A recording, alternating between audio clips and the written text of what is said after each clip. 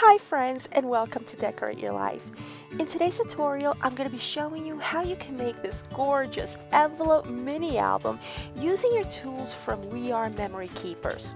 Now, although this tutorial is intended for beginners, you seasoned crafters are more than welcome to watch this video. I've broken this mini album tutorial into 3 parts, so make sure that you subscribe to my channel so that you can get to watch the other 2 parts that I'll be uploading soon. And I have also added some pictures of this beautiful Graphic 45 mini album in my blog, so check out my blog. The link is in the description area below. Enjoy the video. So after following our guidelines to make the envelope, you come out with an envelope that looks like this. No need to use this part over here because we're really not going to get to see it. You're going to be gluing it down, and then on the sides you're going to trim a smidget off of each side.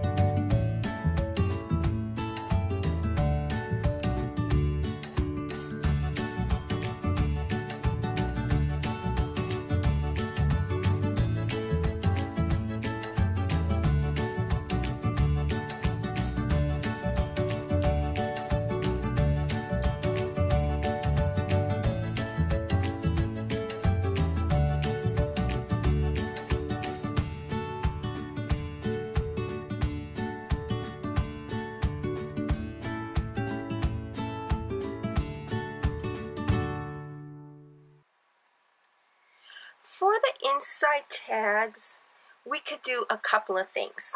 We can either have just a regular tag and apply our paper on top of it. For my purposes, how I'm applying the paper is I'm taking the mate to the original paper, and then I'm flipping it over, and on the other side you're going to have room for journaling. So that's what I'm doing per tag. Now, like I said, you can just do a tag, a regular tag at a time, or you can use tags from your stash or whatever you might have. I have opted to use my We Are Memory Keepers tab punch to make my tags, so that each tag in turn will have one of these tabs, and I'm really liking that. So basically how I'm doing this is I'm doing a top, middle, and bottom tag, and since this mini album is going to have 6 pages, we are going to have 2 of each. So the tab punch board that I'm using is this one right here, and if you don't have one of these, you can easily just do a tag just like this, kind of like a postcard type tag. And if you like, you can this measures 4 by 6. If you like, you could trim your paper 4 by 7.5, score at 6, fold it over so that you can have your tag part fold over like this, and in the fold over area you can have a nice trim from the very same paper line. And so yeah, let me go ahead and show you how I'm making my tags. So I start with a piece of cardstock, and I'm going to trim my cardstock to 5 by 6 inches. Now there are different ways of going about in making your tags using this punch board, but this is the easiest way for me to do this, so that's what I'm gonna show you. So anyways, yeah, we are going to trim our paper at 5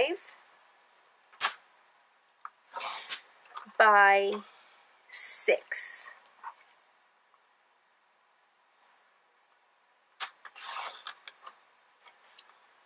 Now what I'm going to do is I'm going to start with the top tag. So I'm going to take my We Are Memory Keepers tab punch board, and I'm going to use this little device here, and I'm going to put it where it says the side tabs. So I'm going to go here, and I'm going to be making large tags. Okay, you have 3 sizes: small, medium, and large. I'm going to be making large tags. So it's going to go like this, and we are going to punch right there. Okay, so now I'm going to remove this little device, and I'm just going to let it sit in its little carrier. I have my tab punched right there, and I'm going to flip it over, and now I'm going to align it to the large because that's the size that I said I'm going to use. See, here is the shape of it, and we align it to here, and we punch. Okay, easy as that. The next thing that I'm going to do is I'm going to bring it to this part right here. Okay, make sure that it's squared out real nicely, and I'm going to take this cutting tool and just basically get rid of that part right there. Okay, so I wind up with something like this, and you may want to hang on to these. These always make great tabs too, if you want to hang on to your strips. So now I'm going to put this to the side, and I'm going to use my paper trimmer to trim this. So I know that my dimensions are going to be 4 by 6 in these inside tags. So now I'm going to take this, and I'm going to go to 4 inches, and then I am going to be trimming this down like so. Okay, and this is how I make my tags. So yeah, one more thing. To make these edges look nice and round, what we're going to do is we're going to go back to our tab punch board, and we're going to take this tiny little tool, and we are going to place it where it says corner rounder, the second one, and it's going to go like that. Alrighty, and all we're going to do is just align our paper, just square it out and punch, and there's our tab. Let's see. Okay, nice and smooth, and there's one corner, and now 2 corners, and 3 corners, and we don't need to worry about this anymore. Okay, so now that this is done, what I'm going to do is I'm going to take my matching the mate to this one. I'm going to flip it over like so, and I'm going to align it here. Now this itself is 4 by 6, so you may have to do some trimming. Alrighty, not by that much. I see that I'm going to need to do some trimming over here, so that's when I'm going to take my paper trimmer and just kind of like give it a little trim right along there. Okay, and I can always take my corner rounder and punch out some corners here so that they'll match those corners there. And here we go. And here we go. Okay, so now that we have taken care of that, we are going to set it against our paper here, and it looks like we are going to need to do a little bit of a trim, just a smudge, just a little edge right there. So we go back to my paper trimmer and just a tiny edge, not too much.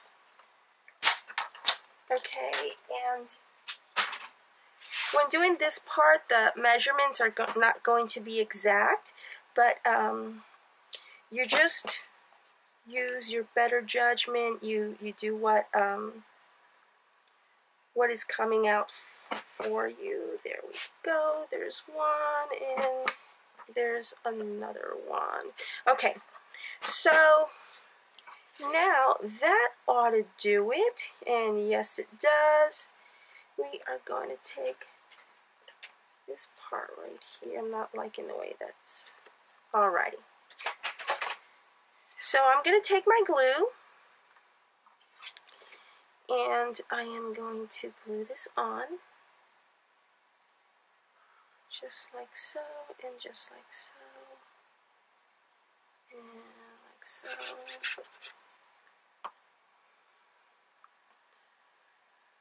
Straighten this out.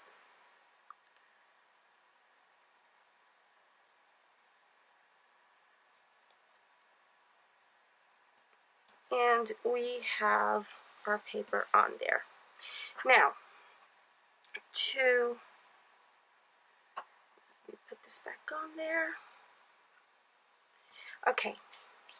So we could leave this blank as a photo mat, or if you wish, you could put another paper right on top here.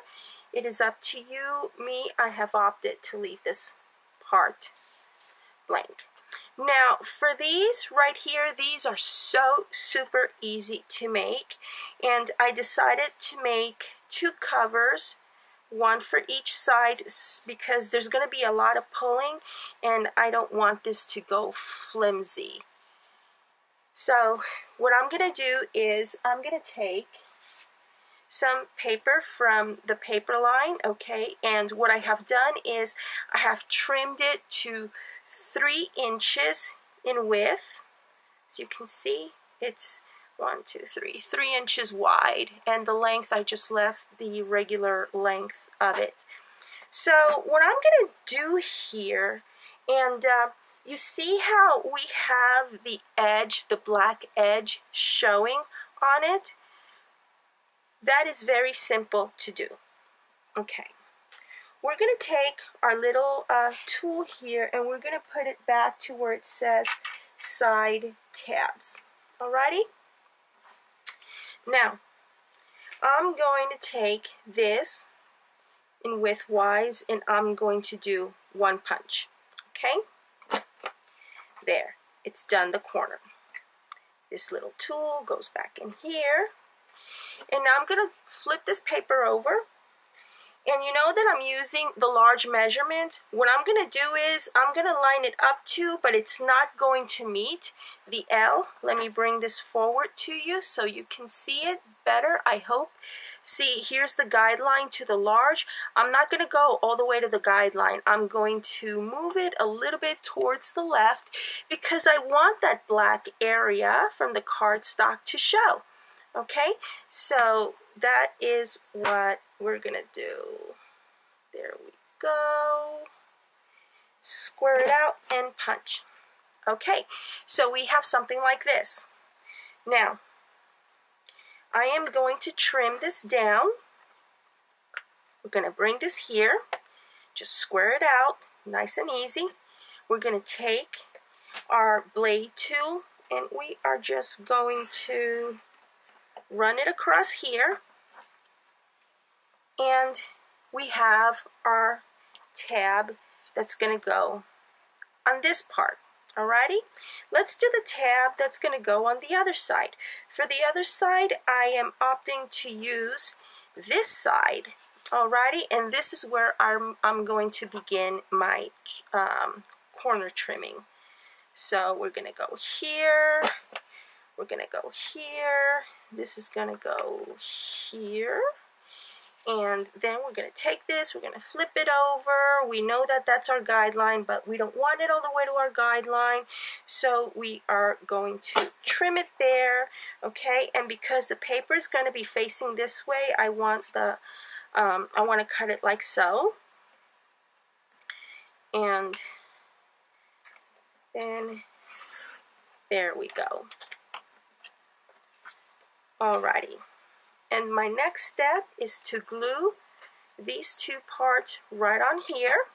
Let me put this to the side. So we have that one. Now that's the top, and to make the one for the bottom is pretty much the same thing, except you're going to flip it over.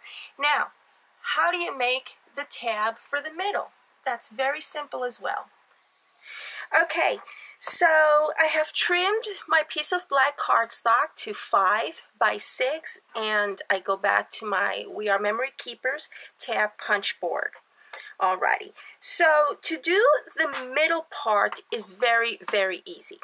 We're going to look at the measurement of our width, how wide this is. And we already know that this is 6 inches wide.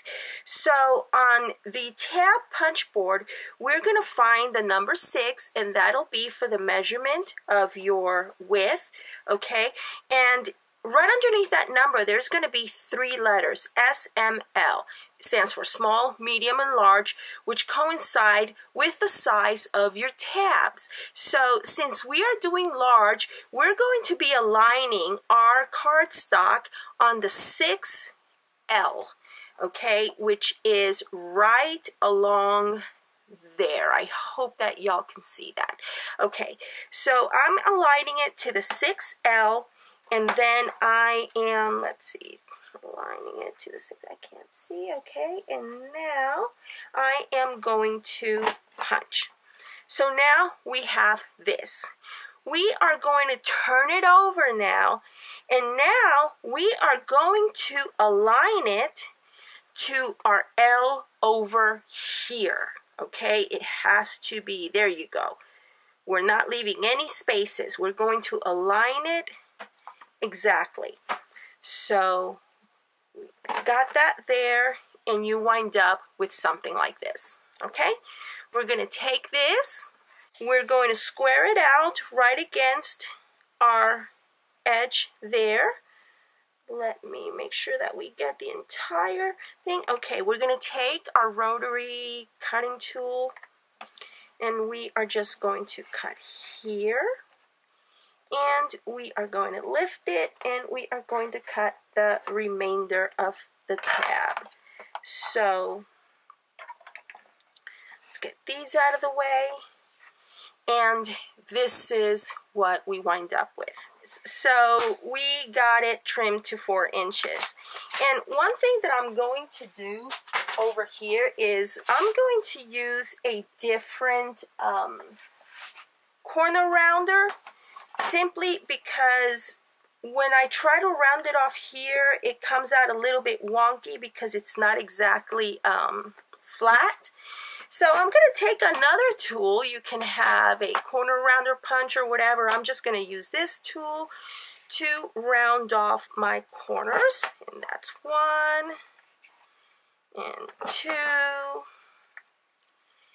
and 3 and 4. Easy peasy. Okay. Alrighty, so this is going to go in here. We're going to take the mate to this one and we're going to flip it over. And we can see now that we do need to do a little bit of trimming on the side and perhaps on the top. Yeah, that's good. And I'm going to use the same device that I used to round those corners off, to round these corners off, that way they match. Now, one thing I haven't done, if you've noticed, is I'm not inking the edges, and that's just personal preference. I like more of a clean look than the distressed look, so it's your choice whether or not you want to ink around the edges and distress the edges and whatnot. So it's my choice not to.